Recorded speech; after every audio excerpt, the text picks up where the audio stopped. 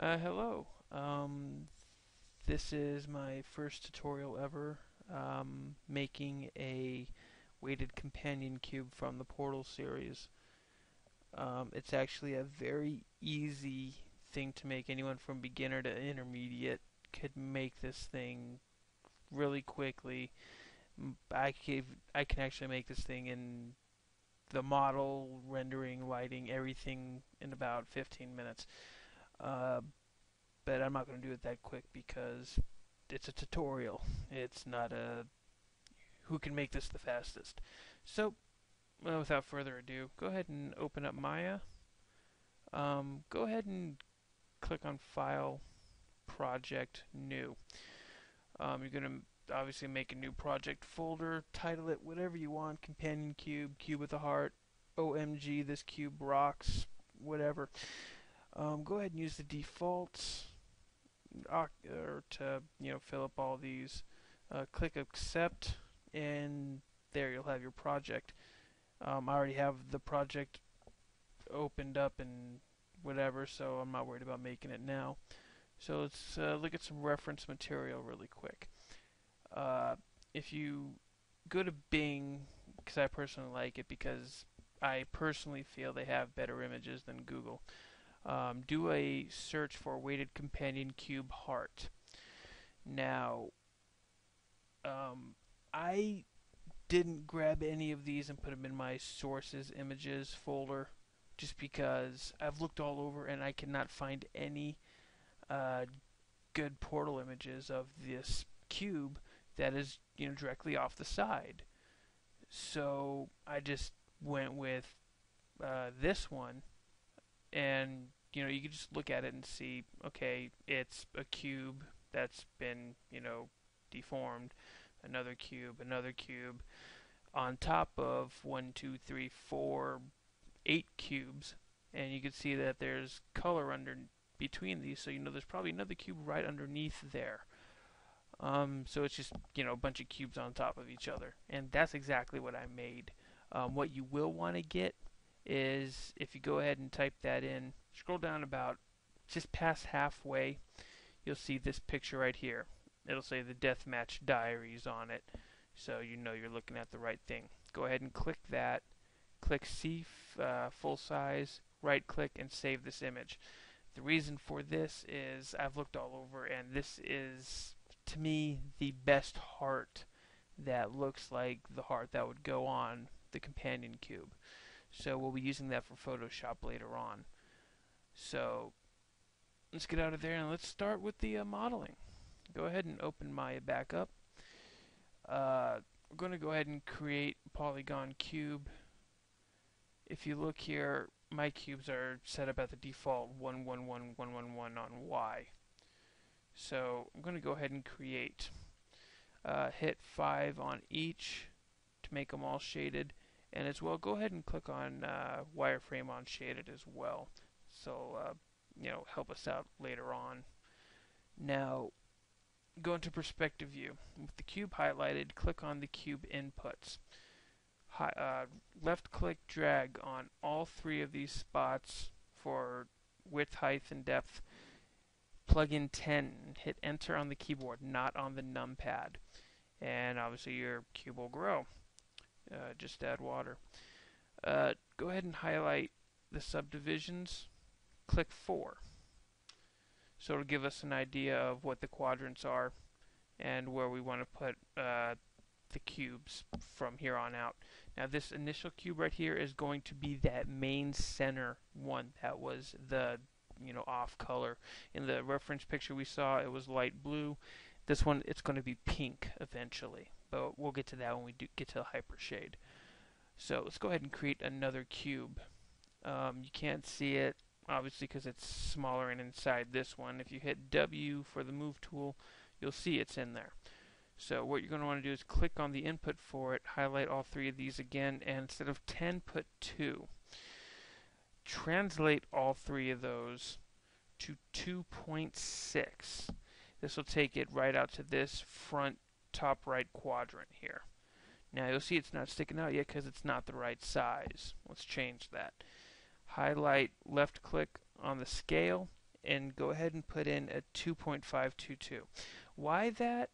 I couldn't honestly tell you. I think I was goofing around and that actually turned out to be just right. So go ahead and hit enter and there it is. If you look at all the views, you'll see it leaves just enough gap when we add other squares that there'll be just enough gap for that color to bleed out of. Alright, let's move on. With that square or with that cube still highlighted, go ahead and Control D to duplicate and go ahead and translate all those to 3.6, which will take it just out of where it is. This will be that far corner beveled one. And since I say bevel, let's go ahead and get that done. Click on Edit Mesh, go to Bevel, and wow, look what it does. Well, let's change that. If you click on Offset, do that to 0.2, and it'll give it a nice little, beveled surface there. If you look at the reference image at the very top, the one we're looking at originally, you'll see all those edges are beveled with a little triangle one right at the corner, and that's exactly what we got here. So next, go ahead and hit another cube. That's obviously going to be in the center again. Now this time, just highlight Y and Z. Put in 5, which will bring it right up here. Now, we need to scale this out, but only in one direction. So go ahead and hit R, grab the little manipulator here, scroll it out. You want to get it to right around just under 1.9. So, we can go with, 1.888. You don't want those two touching. You want it close, but you don't want it really close. Maybe the same kind of gap that you'd get between two of these squares, but whatever. Now, go ahead and right-click, hit Edge. Click on this front upper edge right here, just this one. Go to Edit Mesh, Bevel.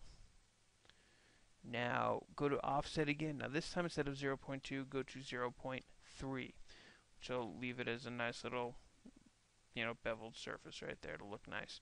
Now, do we need to keep doing this on all corners? No.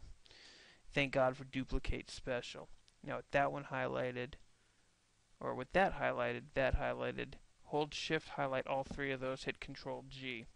Now, you'll see with the manipulator in the middle there, it centers it right in the middle of all three objects. That's not what we want. Hit space and go into the front view.